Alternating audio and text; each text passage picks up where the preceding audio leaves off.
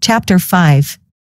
Further examination of the Epistles. Passing over for the present the Apostle Paul's presentation of the sevenfold unity of Christianity in Ephesians 4, and his identification of the body and the bride in chapter 5, Paul does not mention the bride of Christ in Ephesians 5. The bride is Israel and is not the same as the body of Christ, which is us today, which we shall discuss later. We turn now to others of the prison epistles to see if we can find the slightest intimation of a new revelation given after Paul reached Rome.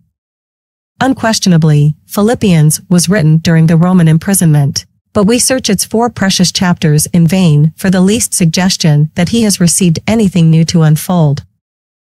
In chapter 1, where he presents Christ as the believer's life, he shows how thoroughly the evangelistic spirit had taken possession of him. It was not the evangelistic spirit that got hold of Paul. Rather, the Lord said of Paul, "He is a chosen vessel unto me, to bear my name before the Gentiles, and kings, and the children of Israel." Acts 9 verse 15.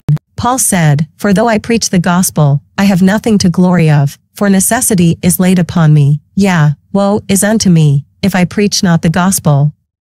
1 Corinthians 9 verse 16. Therefore, Paul did not just get caught up in the evangelistic spirit. Rather, Paul was doing what the Lord Jesus Christ told him to do, which is why he was the prisoner of Jesus Christ for you Gentiles, Ephesians 3 verse 1.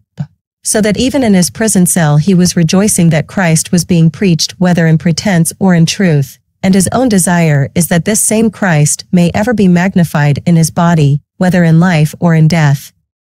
He urges the saints to stand fast in one spirit, contending for the very faith which he had already made known to them. There is not a hint that he has now something new to reveal. That is, that the old dispensation to which they had hitherto belonged had come to a close, and that a new one had begun.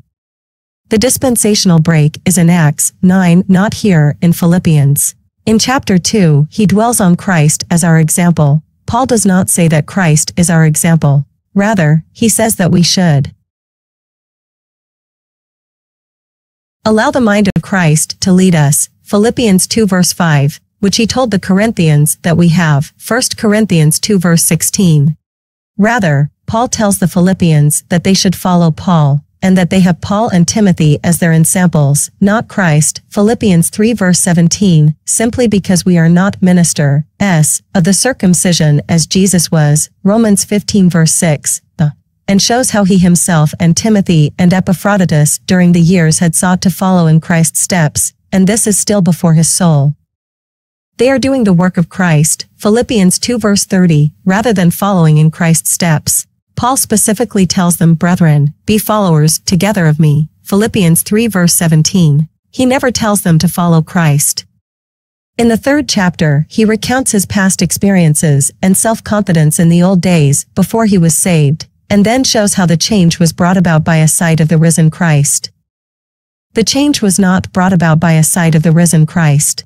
He told the Corinthians that we walk by faith, not by sight, 2 Corinthians 5 verse 7. And that though we have known Christ after the flesh, yet now henceforth know we him no more, 2 Corinthians 5 verse 16. Rather, the change was brought about by the circumcision made without hands, in putting off the body of the sins of the flesh by the circumcision of Christ, Colossians 2 verse 11. In other words, upon salvation, Christ gave Paul, and all believers since, for that matter, the ability to set aside the lusts of the flesh and walk in the Spirit, Galatians 5 verse 16. This change was made possible, not by a sight of the risen Christ, but by Jesus' death, burial, and resurrection, so that we may now live by the faith of the Son of God, Galatians 2 verse 20, rather than by sight.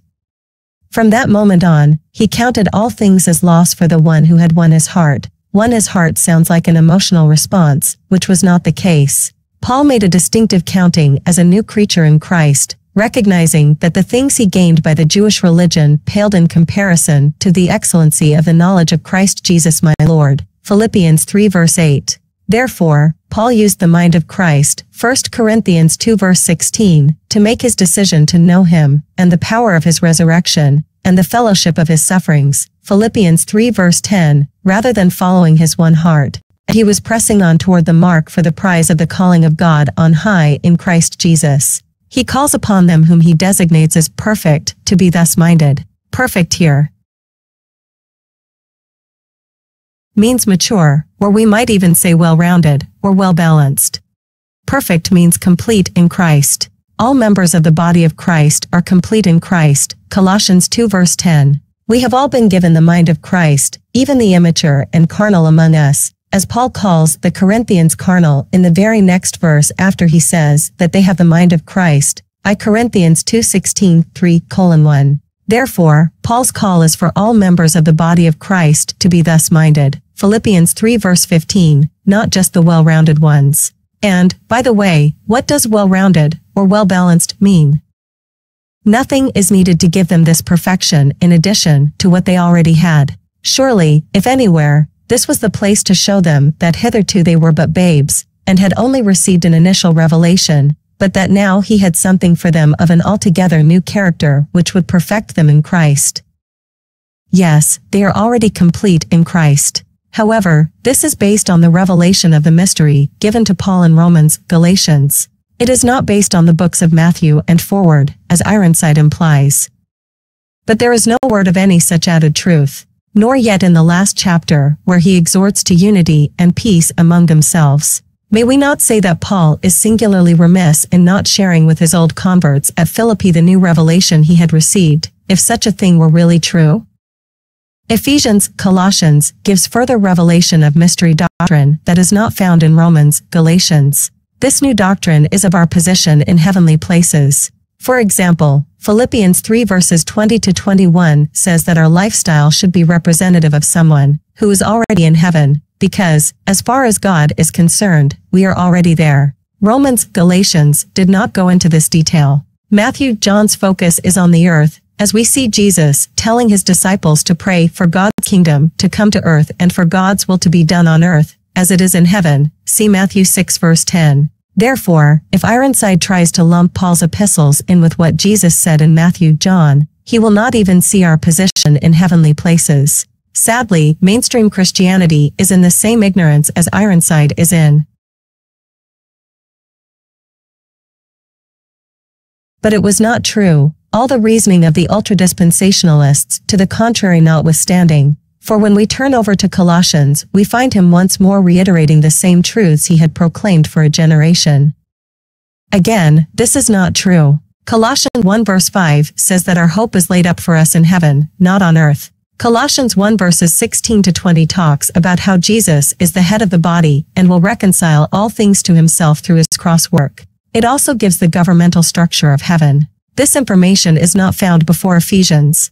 If Paul was just rehashing old doctrine, the books of Ephesians, Colossians would serve no purpose and, thus, would be omitted from the Bible. He shows that two ministries had been committed to him from the first. Wait a minute. The Acts 28 crowd says that Paul had two ministries, one from Acts 9 to 28 and one afterward. The Acts 9 position says he only had one.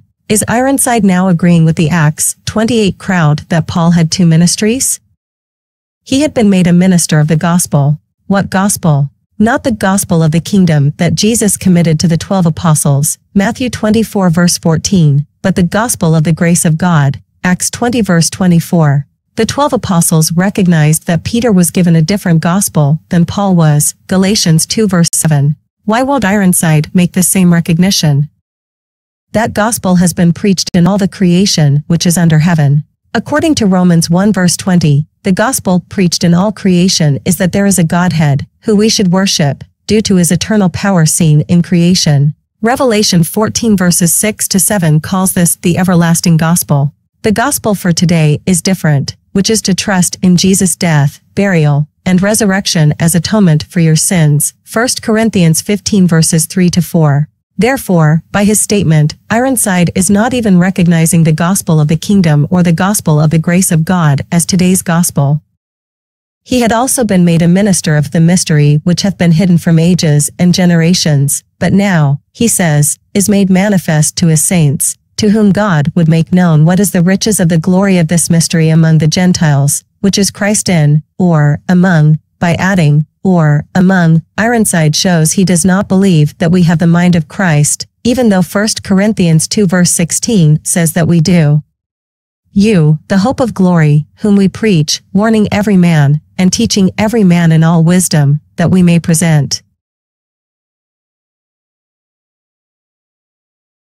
every man perfect in Christ Jesus, whereunto I also labor, striving according to his working, which worketh in me mightily. Colossians 1 verses 26 to 29.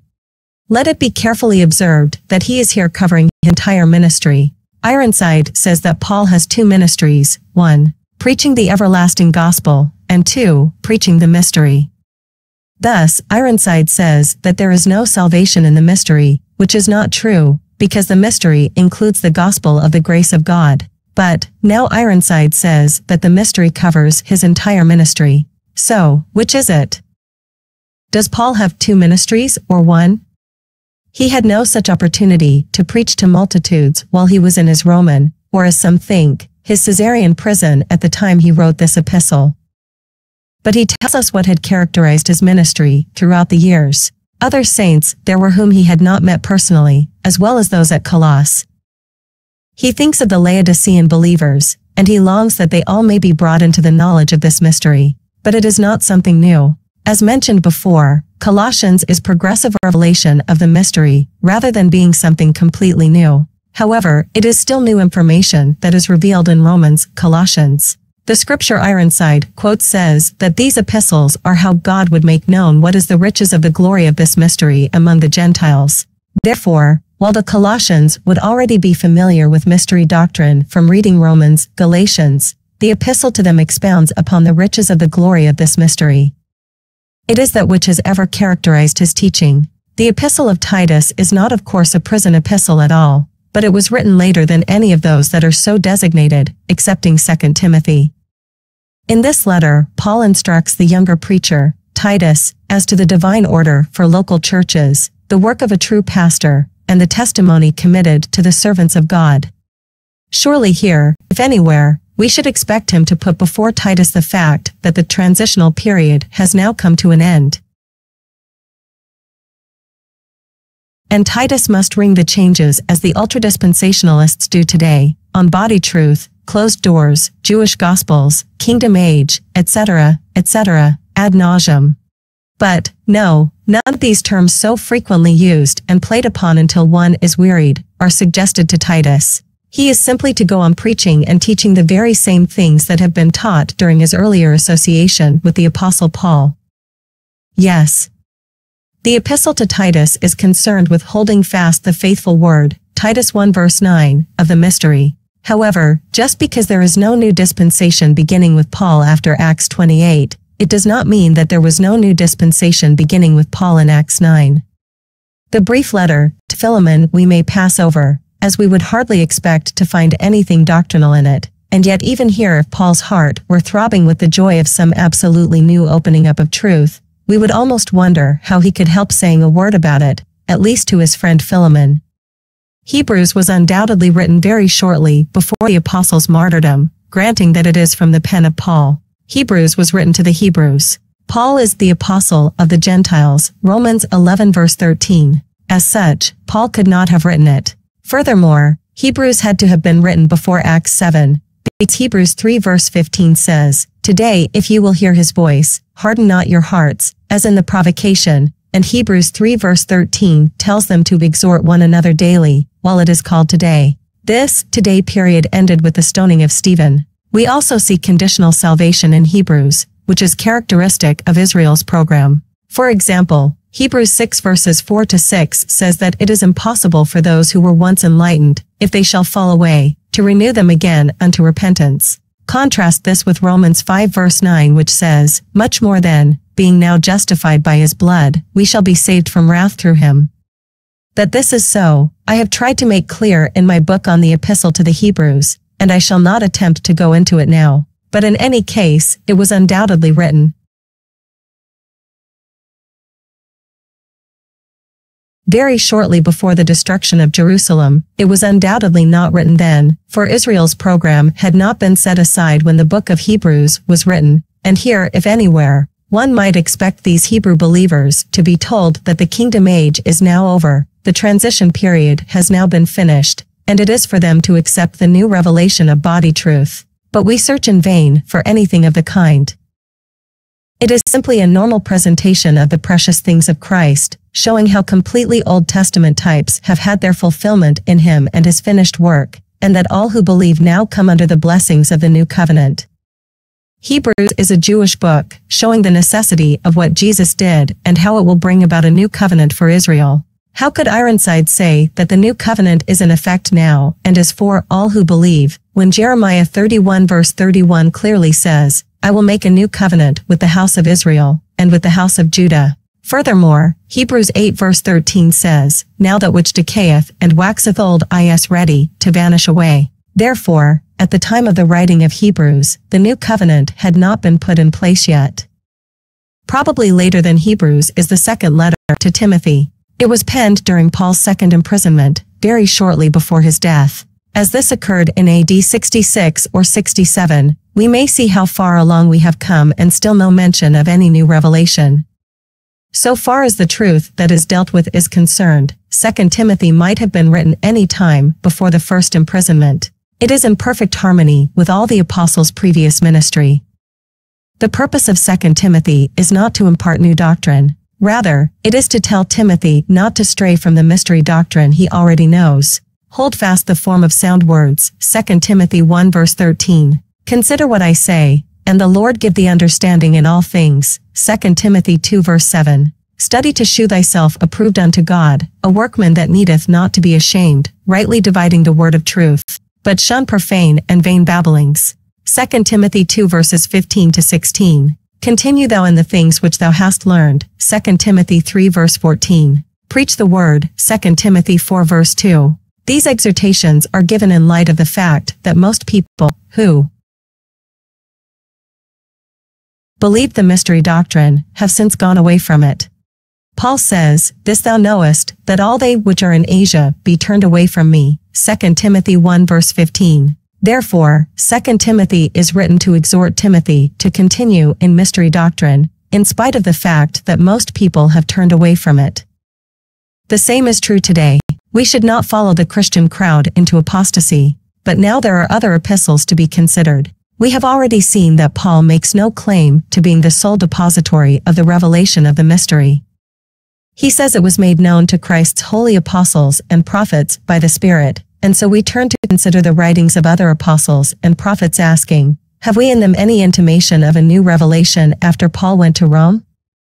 After Jesus ascended to the Father, Ephesians 4 verse 8, is when he gave some apostles and some prophets, Ephesians 4 verse 11. Therefore, apart from the 12 apostles in Matthew, John, and the prophets in Israel, Jesus gave apostles and prophets to the body of Christ exclusively, and those apostles and prophets continued till we all come in the unity of the faith, and of the knowledge of the Son of God, Ephesians 4 verse 13. In other words, the apostles and prophets would last until all of God's word to the body of Christ was completed. Galatians 2 verse 7 says that the 12 apostles of Israel's program recognized that they were given a different gospel than what was given to Paul for the mystery program.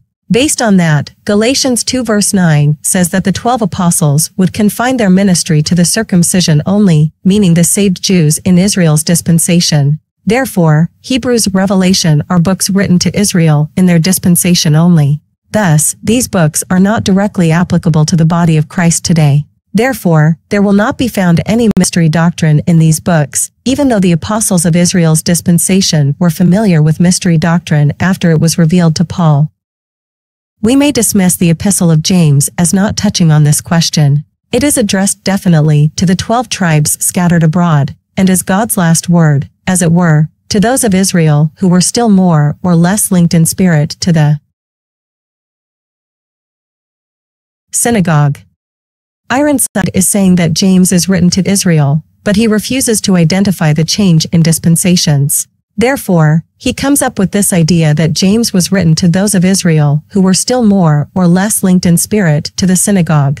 Exactly who are these people if they are not saved Israel in Israel's dispensation? And, since Ironside recognizes that James is written to Israel, Why does he not recognize that Hebrews is written to the Hebrews, 1 Peter is written to scattered Israel, 1 Peter 1 verse 1, and all of the other epistles through Revelation were also written to Israel only? Bullingerites generally tell us that James was the first epistle to be written, but this is absurd on the face of it. It is quite evident that James is a corrective epistle. Yes, James is a corrective epistle, based on a bad application of Hebrews doctrine. It has nothing to do with Paul's writings, because they are in a different dispensation. It must have been written after the doctrine of justification by faith, as proclaimed by Paul, had been widely preached, for James writes to check those who were abusing that doctrine and using it as an occasion for the flesh. No one can read chapter 2 thoughtfully without seeing that it is based upon, and has in view throughout, Paul's teaching in Romans 4. How is that? Paul says in Romans 3 verse 28 that a man is justified by faith, without the deeds of the law. James says in James 2 verse 24 that by works a man is justified, and not by faith only. Paul uses Abraham as an example of justification by faith alone, because he says, Abraham believed God, and it was counted unto him for righteousness, Romans 4 verse 3. James, on the other hand, uses Abraham as an example of justification by faith plus works, because he says, was not Abraham our father justified by works, when he had offered Isaac his son upon the altar? James 2 verse 21. James 2 uses Abraham to show justification by faith plus works. Romans 4 uses Abraham to show justification by faith alone. James does not build upon Romans. Rather, it uses a different argument to come to a different conclusion for a different dispensation. James does not contradict Paul in the slightest degree. I just cited Romans 3 verse 28 that a man is justified by faith without the deeds of the law, and James 2 verse 24 that by works a man is justified, and not by faith only. How do these verses not contradict each other, since they state two different ways of being justified, but he does show that there is another justification than that of which Paul speaks. The great apostle too. The Gentiles deals particularly with justification by faith before God. James, the apostle to the 12 tribes, emphasizes justification by works before men. First, James says justification is by faith plus works, not works alone, James 2 verse 24. Second, where does Ironside get the idea that James is talking about justification by works before men? The first example James uses is of Abraham offering his son on the altar. The only person around to see this work would have been Isaac, who certainly would not have justified his son for trying to kill him. Nor would any other man say, you know that Abraham, I thought he was an evil person, but, now that I see that he almost made a human sacrifice out of his son, he is a just man in my book. That very thought is absurd. The second example James uses is of Rahab being justified by keeping the spies from Israel safe, James 2 verse 25. Rather than justifying her, the men around her would have had her killed for helping the enemy. No resident of Jericho would have said that harlot, Rahab, was an evil person, but she is justified in my eyes now, because she lied to her fellow countrymen to allow the enemy to come and destroy us. Again, this is an absurd thought. Furthermore, even if James was talking about justification before men, who cares about that? Michael Jackson was justified by works before men in that over 1 million people wanted to attend his funeral, but that does not mean he has eternal life in Christ, because it is God that justifieth, Romans 8 verse 33, not man. 1 Peter was probably written before Paul's second imprisonment. 2 Peter was certainly written afterwards, and all of Paul's letters were already in circulation when this epistle was penned.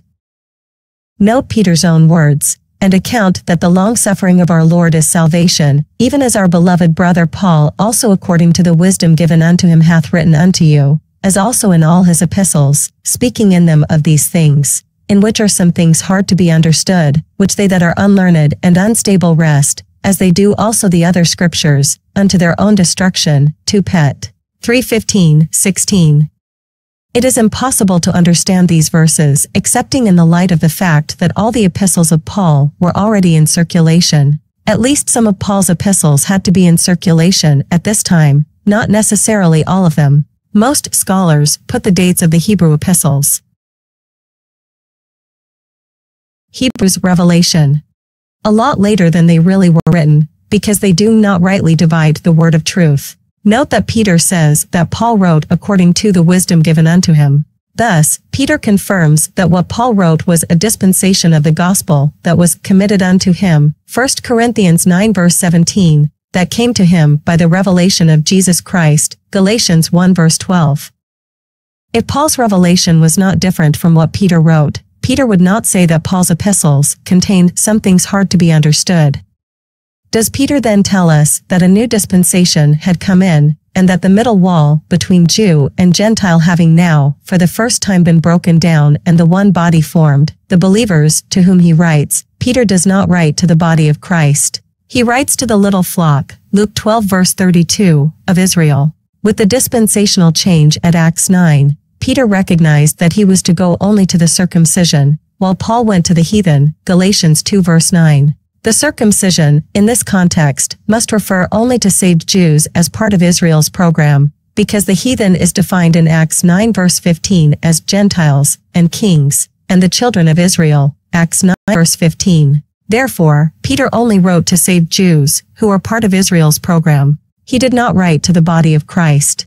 This is evident by Peter's statement that Paul wrote according to the wisdom given unto him, 2 Peter 3 verse 15. As such, Peter did not need to explain mystery doctrine to them. They could go to Paul's epistles for that, who were of Jewish extraction, are to recognize this new revelation.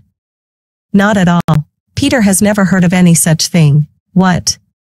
Peter had never heard that the middle wall between Jew and Gentile had been broken down? Ironside, himself, just a few pages prior, stated, with regard to Peter, this was to him an intimation that in Christ the distinction between Jew and Gentile was henceforth to be done away, and he makes it perfectly clear that this was his conviction when he stood up to preach in the household of Cornelius, Acts 10 verse 34, to end. Moreover, his epistles emphasize the same fact, though not in the full way that those of the Apostle Paul do. So, Ironside says that Peter recognizes in his epistles that the distinction between Jew and Gentile has gone away. Then, just a few pages later, Ironside states that Peter has never heard of any such thing.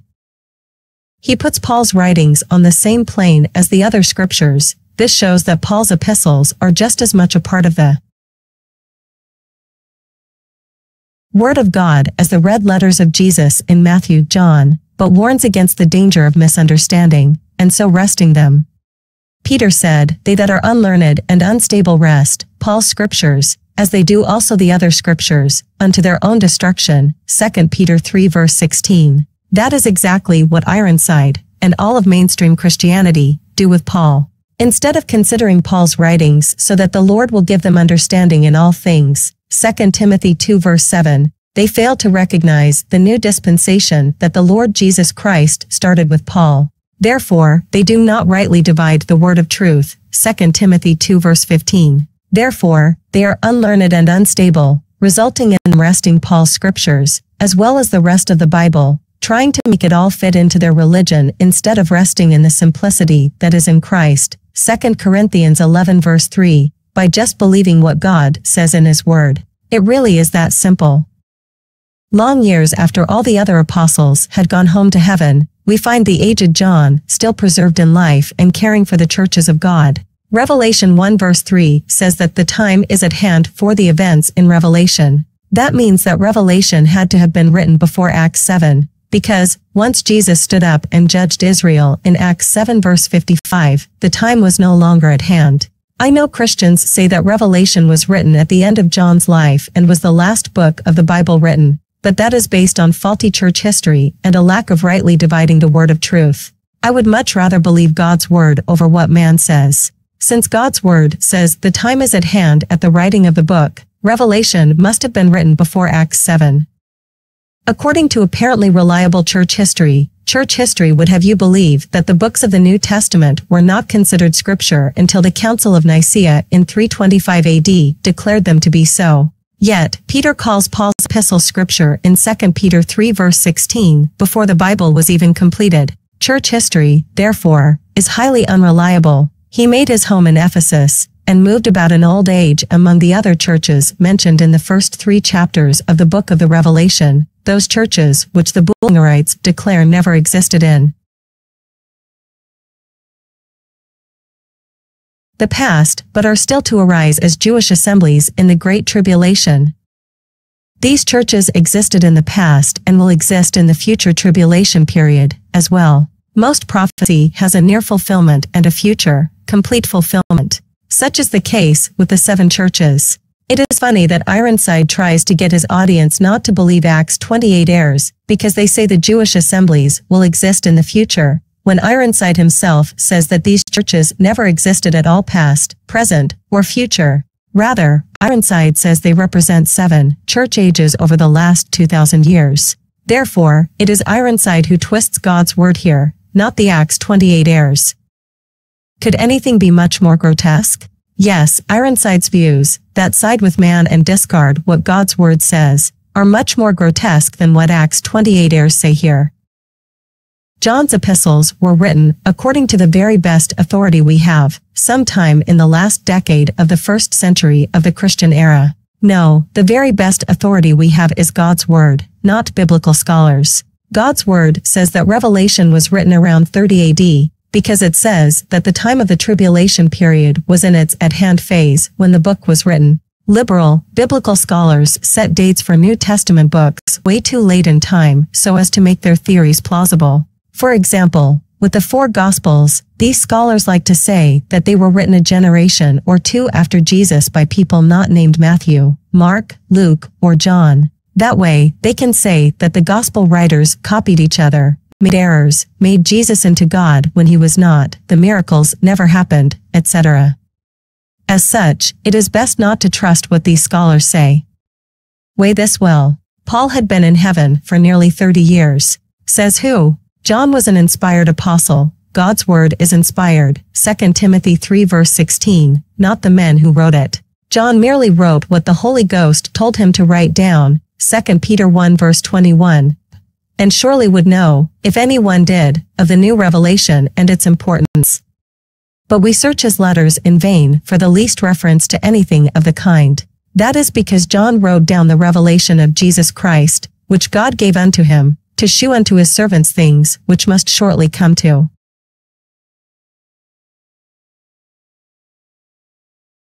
pass. Revelation 1 verse 1. Therefore, John was given a different revelation for a different group of people than what Paul was given from the Lord Jesus Christ. Furthermore, the mystery had not even been revealed yet. In fact, we find the very opposite. False teaching had come in, and he writes to garrison the hearts of the saints against it. False teaching creeps in almost immediately wherever truth is found, regardless of dispensation. Paul told the Galatians that he marveled that they were so soon removed unto another gospel, which is not another. Galatians 1 verses 6 to 7. To do this, he refers them back to that which was from the beginning, namely, to the teaching of our Lord Jesus Christ himself and his apostles, as a careful reading of his first epistle makes abundantly clear. There is not the slightest basis for the thought that a fuller unfolding of truth had been vouchsafed to Paul and others about 30 years after Christ's ascension. First, the mystery was revealed to Paul about 1 year after Christ's ascension. Second, revelation was before that time. Therefore, John could not have spoken of the mystery at that time. Third, the fact that the teaching of Jesus in his earthly ministry is pertinent shows that the revelation is written to Israel in their program. It has nothing to do with the mystery dispensation committed unto Paul. It is the message that they had heard from the beginning which he again commends to them, because they are still in the kingdom dispensation. Let us imagine the late Dr. Bullinger, or some of his lesser satellites, living, not in the 20th century, but in the closing days of the 1st century of the Christian era. Filled with their ideas of a new revelation given to Paul in prison, can you by any stretch of the imagination think of them writing epistles or treatises in which no reference whatever is made to the supposedly new doctrines? First, Paul's writings fulfill the Word of God, Colossians 1 verse 25. As such and contrary to popular belief, nearly all of the New Testament writings, outside of Paul, were written before the mystery was given to Paul. Therefore, Ironside's analogy is incorrect from the start. Second, the new doctrines of the mystery dispensation were not for the people in Israel's program to follow, even after the 12 apostles of Israel's program understood the mystery. They agreed that Paul would go to all unbelievers with mystery doctrine, while the 12 would continue with doctrine for Israel's program among the believing remnant of Israel only. Galatians 2 verse 9. Therefore, even in their later writings, the 12 apostles would not mention the mystery. Third, if a new revelation had not been given to Paul, then God is lying, because God's word specifically says that Paul taught what he learned by the revelation of Jesus Christ. Galatians 1 verse 12. Ironside and fundamental Christianity make two errors here. 1. They think that the apostles and prophets that Paul refers to would be those from Jesus' days on earth. However, that cannot be the case. Otherwise, Paul would have been taught the new doctrine by Ananias, rather than by Jesus Christ. Since Paul says that, a dispensation of the gospel is committed unto me, 1 Corinthians 9 verse 17, and that in me first Jesus Christ might shew forth all long-suffering, for a pattern to them which should hereafter believe on him to life everlasting, 1 Timothy 1 verse 16, we must conclude that the apostles and prophets of Ephesians 2 verse 20 must be the ones that came after Paul, which makes sense in light of the fact that Jesus Christ gave apostles and prophets to the body of Christ after his ascension. Ephesians 4 verses 8 to 13. 2. They assume that the New Testament was all written after Paul received the mystery in Acts 9. Therefore, they conclude that Paul is just another apostle. However, the scripture I have shown proves that man's philosophy is wrong in this case. Scripture supports the idea that most of the New Testament, outside of Paul's epistles, was written before Acts 7, and the apostles and prophets in Paul's epistles being ones given specifically to the body of Christ after the mystery was revealed to Paul in Acts 9. The fact of the matter is that these men today can scarcely open their mouths without speaking of these things.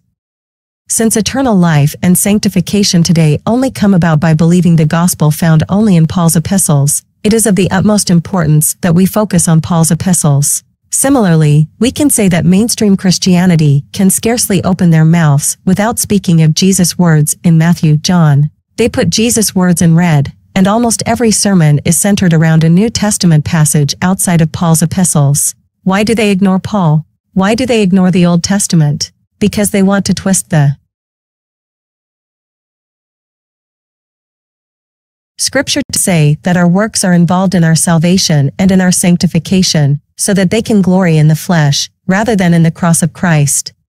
As many as desire to make a fair shew in the flesh, they constrain you to be circumcised, only lest they should suffer persecution for the cross of Christ. They desire to have you circumcised, that they may glory in your flesh. Galatians 6 verses 12 to 13. No matter what text they begin to expound, they almost invariably wind up with something about their system of rightly dividing the word of truth. First, it is not their system, it is God's system. He is the one who said to rightly divide the word of truth, 2 Timothy 2 verse 15, and he is the one who said that we learn how to do this by considering what Paul said, 2 Timothy 2 verse 7, as our apostle today, Romans 11 verse 13. Second, God specifically tells us in 2 Timothy 2 verse 15 that if we are to be approved unto God, a workman needeth not to be ashamed, we must study God's word by rightly dividing the word of truth. Therefore, rightly dividing the word of truth is how we obey the commandment of the Lord, shewing to others that we have been approved unto God and not being ashamed of our beliefs in the midst of the profane and vain babblings of man, 2 Timothy 2 verse 16. In short, we make a big deal out of right division, because God makes a big deal out of right division, and the importance of making the fine distinctions which they imagine they see in the Word. As shown in my comments, these are far from being fine distinctions which are imagined. Rather, these are clear differences that even the 12 apostles in Acts 15 were forced to see before Paul had even written down any of the mystery as Scripture. How much clearer, then, are these distinctions now that the full mystery has been revealed in God's written, inspired Word, and we have the Holy Spirit to teach us the things of God, 1 Corinthians 2 verses 9 to 16? Yet inspired men like Peter and John, again, Peter and John were not inspired. God's word is inspired, 2 Timothy 3 verse 16, not the writers. Peter and John merely wrote down what God told them to write down, 2 Peter 1 verse 21. They were not inspired to write their own words. The Lord Jesus Christ is the Word of God, John 1 verse 1. And without particularly going into it, we may add Jude, can expound and apply the truth of God in the fullest possible way. This is blasphemy to say that God's holy word is not his word, but is the words of the writers as they expound and apply the truth of God. Epistles in Scripture are not man's commentary on God's word. Rather, they are God's word on an equal level with the rest of Scripture, including Jesus' precious words in red, without any reference to anything of the kind. The Old Testament writers applied the truth of God without ever mentioning that Jesus would die on a cross, and it is also probably impossible to figure out, from Old Testament writings alone, that he would rise from the dead. That is because, according to Hebrews 9 verse 8, the way into the holiest of all was not yet made manifest, while as the first tabernacle was yet standing. This is true for the first 4,000 years of man's history, even though Jesus' death and resurrection are absolutely essential for the salvation of those who lived during those 4,000 years. Fundamental Christianity refuses to accept this as fact, because it ruins their theory that there is only one gospel throughout all dispensations. However, not believing this is calling God a liar in Hebrews 9 verse 8, and God cannot lie, according to Titus 1 verse 2. Furthermore, trusting in Jesus' death, burial, and resurrection as atonement for your sins is only revealed in Paul's epistles. Granted, Jesus' death, burial, and resurrection are in the Hebrew epistles, but trusting in that for salvation is not found there. How could this be missing from the Hebrew epistles? Because it is only for the mystery program and not for Israel's program. Therefore, it should be expected that the mystery would not be revealed in Scripture outside of Paul's epistles. What is the only legitimate conclusion? It is that this whole ultra-dispensational system is an idle dream unsupported by the testimony of the inspired writings. This is an illegitimate conclusion, because it fails to recognize the truth of the mystery as revealed in Paul's epistles alone and the lack of the same information being in any other part of the Bible. The rest of the Bible is just as true as Paul's epistles are, but the rest of the Bible has truth pertaining to God's kingdom on earth, while Paul's epistles have truth pertaining to God's kingdom in heaven. Error is never consistent. No, error is always consistent, i.e., it is consistently wrong, as Ironside's paper proves. A more accurate statement is that error is always wrong, and God's word is always right. I have shown many scriptures that prove that Ironside's paper is an error. It always overemphasizes some point, generally unimportant, and fails to recognize other things of great importance. Yes, that is exactly what fundamental Christianity does. It overemphasizes the red letters of the Bible, which are not to be followed today, while failing to recognize the change in programs by the Lord Jesus Christ in Acts 9, which is of great importance, because you cannot even have eternal life today without the gospel found only in Paul's epistles. Heresy is simply a school of opinion in which something is particularly pressed out of proportion to its logical place. Yes, that is why Christianity says that they cannot understand the Bible, because they are propagating a school of opinion that is not supported by Scripture as a whole. They must be taught by seminaries and by pastors how to change God's word to fit their heretical views, instead of resting in the simplicity that is in Christ. 2 Corinthians 11 verse 3, by just believing what the Bible says. Who would dare to say that this system we have been attempting to refute is not therefore heretical? It is only heretical to those who have been blinded to the truth by the god of this world. 2 Corinthians 4 verse 4. The only way fundamental Christianity succeeds in convincing people that they are standing on the truth of God's word, while right dividers are following a heretical system, is by dishonesty, walking in craftiness, and handling the word of God deceitfully. 2 Corinthians 4 verse 2. Mark, I do not mean to class it with what Peter calls damnable heresies, but it is certainly schismatic, and its votaries constitute a special school of opinion within the professed Church of God, a school that attaches great importance to something which after all is not evident to the vast majority of devoted and godly believers.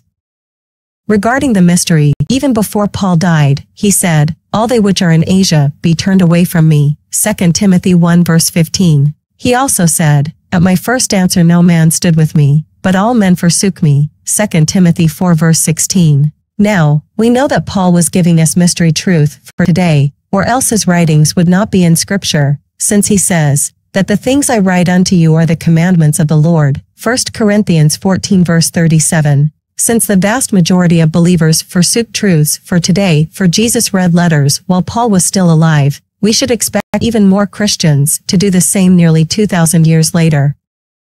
That the effect of this can only be division and harmful is not only self-evident, but has been abundantly manifest in many places.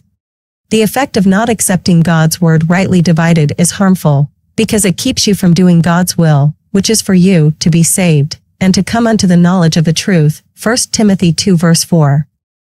The Holy Spirit says, a man that is an heretic after the first and second admonition reject, knowing that he that is such is subverted, and sinneth, being condemned of himself. Titus 3 verses 10 and 11.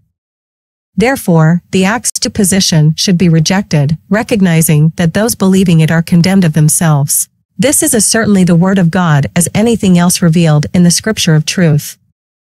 So, Ironside only puts Paul's epistles on the same level as other Scripture when it benefits him. But, when Paul says he received the revelation of the mystery directly from Jesus Christ, Galatians 1 verses 11 to 12, a dispensation of the gospel is committed unto Paul. 1 Corinthians 9 verse 17, Paul has his own gospel. Romans 2 verse 16, Paul is the apostle of the Gentiles. Romans 11 verse 13, Paul was the first one saved under the mystery gospel.